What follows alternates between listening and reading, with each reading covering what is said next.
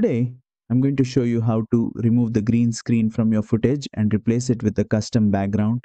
Let's get started. First, import your background video or image onto the timeline. This is the clip that will replace the green screen.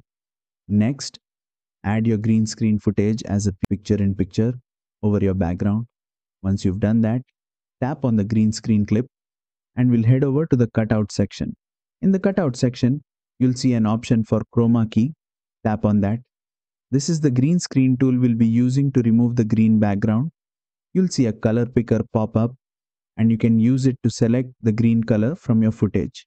Now, use the strength slider to adjust how much green gets removed.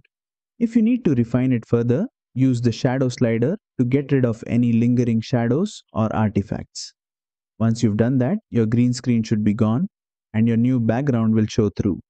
You can adjust the position and size of your subject if needed to fit the new background. And there you go, you've successfully removed the green screen in InShot. If you found this tutorial helpful, don't forget to like, share and subscribe for more editing tips.